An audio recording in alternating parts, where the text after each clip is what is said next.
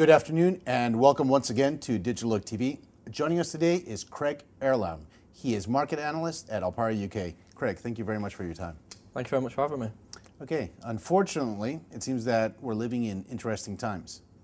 If it's okay with you, let's start with Japan. We had recently the remarks from the governor of the Bank of Japan saying that he expects above-trend growth. Some people believe it, some do not. However, there is a reasoning, a certain logic, which you were talking to me about before the interview. And in essence, it seems to me that QE in Japan will get pushed out from Q2 to Q3. Why? Well, I think that we've got to look at is the reason why people see we're going to see it. The reason people think we're going to see a second round of quantitative easing, and the reason for that is the consumption tax. Now, that was raised from 5% to 8% on the 1st of April. And so people were thinking, well, we've either got to see an increase in the asset in the quantitative easing program at the April meeting last week, or if they don't believe that, if they want to wait and see some data, which is, as it turns out to be, was the case, then the only time you're going to see reliable data is 4 or 5 months down the line, because there was so much additional spending in Japan with people preempting this consumption tax hike that you've got to allow 1, 2, 3 months following the introduction of the consumption tax hike, where people are going to be spending less because they've spent so much before, and therefore you're going to have distorted figures. So you can't really read into the next couple of months' data from the bank from Japan, and therefore if the Bank of Japan decided that they couldn't act now, then realistically they've got to wait for 4 or 5 months down the line. Then they can average out the data and see what the real impact of that tax hike has been. Do you think the Bank of Japan is right in putting off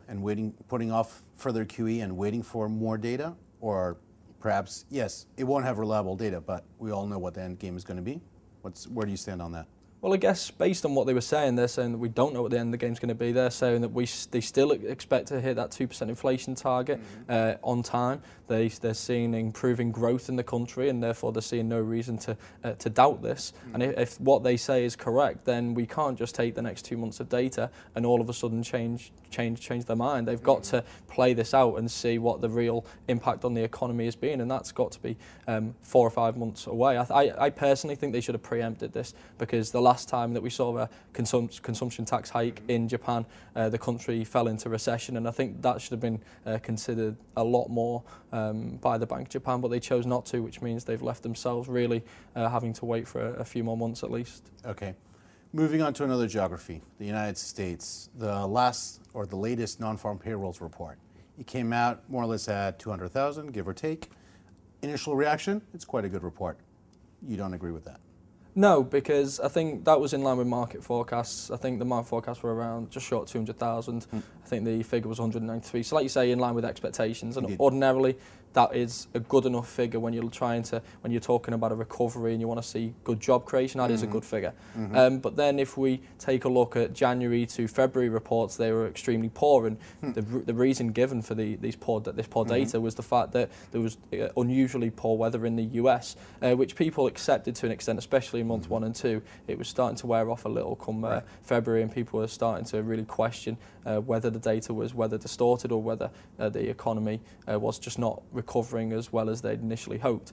So what you'd hope to see is, if the weather was truly distorting this data, then some of that job creation should have really carried over into March and also into the next couple of months as well. So in reality, if we are seeing a good recovery in the US, what we needed to see was something closer to 250,000. Some people were even calling for 300,000 jobs to be added in the US in March to really show that the poor data in those months has been offset by stronger figures now. But instead, we just saw a standard good month, and for me, that's not good enough. All right.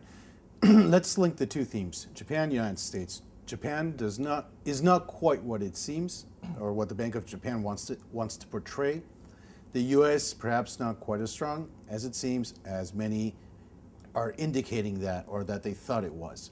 We see both of these trends reflected in volatility. You were telling me about how volatility has decreased considerably, for example, in the reaction to the latest jobs report. Run our viewers through some of the details. What are the factors leading to that reduced volatility? What exactly reflects volatility is something usually that really most of our viewers, I think, aren't able to follow, as it's a very specialized characteristic of financial markets. Well, I think volatility in the markets overall hasn't decreased. I think we've seen plenty of volatility. For example, the pair we were discussing was dollar yen, and I think we've seen plenty of volatility over the last few months in the pair, which has been driven by things, geopolitical events, and so on and so forth. So I think we've seen plenty of volatility in the pair itself. But what I found interesting was around the non-farm payrolls releases we were discussing is the fact that the trading range on a day around on the non-farm payrolls tends to be much larger than any other day. We tend to see big swings in currencies. We tend to see the same in other assets as well, in equities and commodities and other assets on top of that.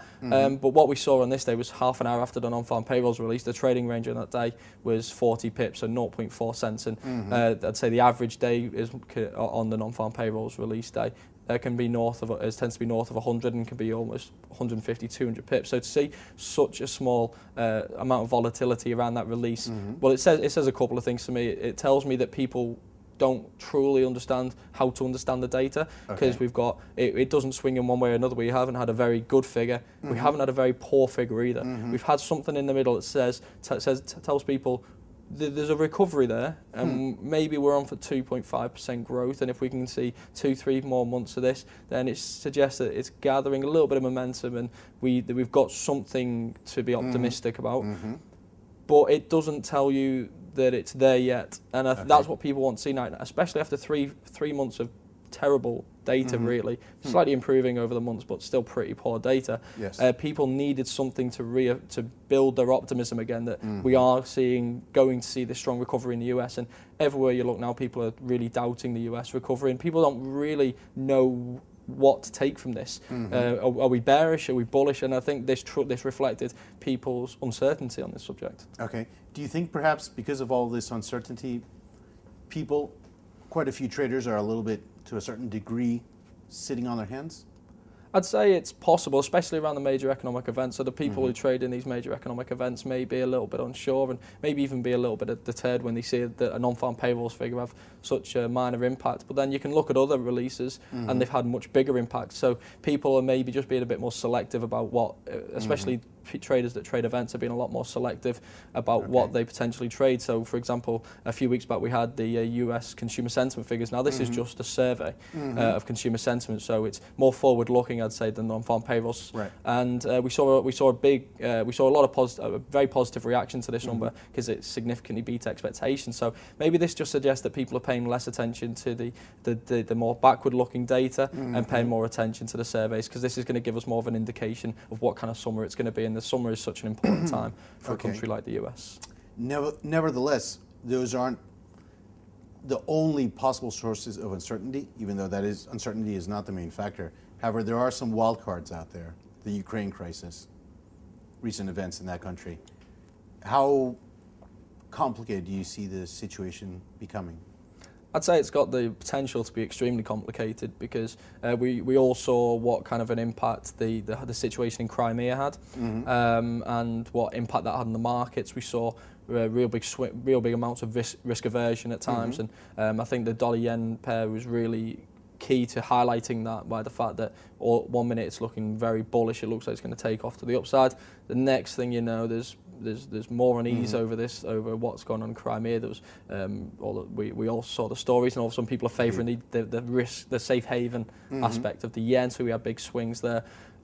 So I think you can see that based on what happened in Crimea, there could be potential. It could get messy further down the line. And now there's been reports that that there's been a small minor uprising in Donetsk, and then which Vladimir Putin at the time distanced himself from, and said he was leaving it to the Ukraine to deal with their Western allies, which sounds good on the face of it, until you hear other reports that these guys had been paid by Russia to create this uprising and cause an uprising, which would then potentially provide the opportunity for Russia to justify their moves. And once they start moving into somewhere like the Ukraine, then it gets a lot more complicated. And I think that's where the uncertainty is created, because it's been such a long time since we've had this standoff between the West and Russia, and that's where the uncertainty is created. And there's the old cliche: the markets really hate uncertainty. Definitely. As far as uncertainty, and for the trader in FX markets on a daily basis, dollar yen, it's a fairly widely traded cross. You were telling me, yes, indeed, volatility, but also choppiness related to haven flows. You were telling me that it was a bit of a, traders were having a bit of a case of whiplash when trying to trade the dollar yen. Is this right? Yeah, well, like I was saying, the dollar yen for me in the long term is very bullish. When we're looking pure, well, you just have to look at the stance of both central banks. We've got the Federal Reserve, they're tapering, so they're essentially becoming less stimulative. They were talking about interest rate hikes at the middle of next year. There was 3 more members at the last FOMC meeting that voted in favour, that had their forecasts claimed that they were going to sit that they expected 1% interest rates by the end of 2015. Okay. On the other side of that, you've got the Bank of Japan, which could now increase its quantitative easing program in 3, 4, 5 months' time, whenever that may finally come. So they're swinging in different ways. But what we're seeing is, I think people are expecting that next move from the Bank of Japan in the next couple of, either this month, maybe next month, or the month before, to preempt the negative impact from that consumption tax hike. And you saw this real bullish setup forming on the dollar yen, where we'd had a big move higher, we'd had a 50% retracement, very technically brilliant. We'd seen an ascending triangle form, which is a bullish setup, and it was all looking very bullish, and it was just a case of waiting for that next breakout. Right. But then this whole thing kicked off in Crimea, and the dollar's a safe haven currency, but even more so, the yen's a safe haven currency. So we went from having this nice bullish setup to a break below, to an instant rebound higher through this bullish setup, and then we had more risk aversion because of the situation getting worse, and then that broke back below. And what it left us with, what was a fantastic setup, technical setup on the dollar yen pair, and just left us with what you said, it was that whiplash that we had. And technically speaking now, it just looks like a bit of a mess. And we may just now have to wait a few more months. And it's not unusual in the dollar yen pair. We've seen it plenty of times before, where we see this almost choppy sideways trading playing out for a period. We saw it in the lead up to the announcement of the first quantitative easing program, and I think we may see it now for a few more months. Okay, going on with the theme of traders increasingly are focusing or placing particular emphasis on certain data releases. Just today we had inflation numbers coming out in France, in Greece, both undershot expectations. Markets took it negatively. It seems like markets, traders are very watching with keen interest everything happening in the Eurozone as far as inflation releases, that sort of thing. The ECB has not acted yet. What's going through Mario Draghi's head? Well, that's the million-dollar question. I think that's something we'd all like to know. Based on the previous press conferences, you can see that there's a real reluctance there to act, not because they don't want to ease monetary policy, but because interest rates are at 0.25%, a 0.1%, 0.15% interest rate cut is going to have absolutely no impact. The last 25 basis point rate cut had no impact whatsoever, well, pretty much no impact whatsoever, which means the ECB are now going to be forced to move into uncharted territory, which they're clearly uncomfortable with, they're clearly reluctant to do. And I think that's why we've not seen any action from the ECB over the last few months. You've got to remember, inflation fell from 1.1% to 0.7% in a month. They immediately cut interest rates. Since then, it rose to 0.9 and it's gradually moved down to 0.5%, and yet they're not interested in cutting interest rates. And that can only tell you that they're not comfortable with the situation, and they're extremely reluctant to stimulate to use any other form of monetary stimulus. Okay. Might a reduction in the deposit rate going into negative territory, could that be sufficient? It could be sufficient, but I guess the problem with that is it's untried. It's not been tried and tested. Right. Other central banks have opted instead of quantitative easing. Everyone you seem to speak to in the markets now thinks the ECB need to attempt quantitative easing, and I think it'd be favourable over negative deposit rates, because we've not seen the impact of negative deposit rates from other central banks. We have seen what the impacts of quantitative easing has been, and especially that first round of quantitative easing. That seems to have worked. Obviously, we've seen in the US that maybe the third round of quantitative easing had diminishing effects, but we've seen in the UK it's had a positive impact. With the US, it had a positive impact. Japan, we've seen a positive impact. Indeed. So I think that's what we need to see from the ECB. And I guess the positive thing here is the fact that they do seem to be coming round to the idea. Even a few months ago, people were of the impression that quantitative easing was illegal. But now we've seen that they've been discussing it at the meetings, and their most hawkish member, head of the Bundesbank, Jens Weidmann, has said that he's open to the idea of quantitative easing. So that has to be a positive. But really, right now, until they actually act on this, people are going to be aren't going to be very happy with the situation. Well, illegal doesn't necessarily mean wrong. Absolutely not. I think it'd be the correct decision. I think it's only a matter of time. Of course, we've got to remember with the Eurozone, and this may be why they're putting it off, they're maybe doing a lot more homework, is that quantitative easing in the UK is a lot simpler than with the Eurozone. In the UK, you have the US Treasury, the Treasury, the gilts that the government was buying. In the US, you've got the Treasury bonds, which the Federal Reserve was buying.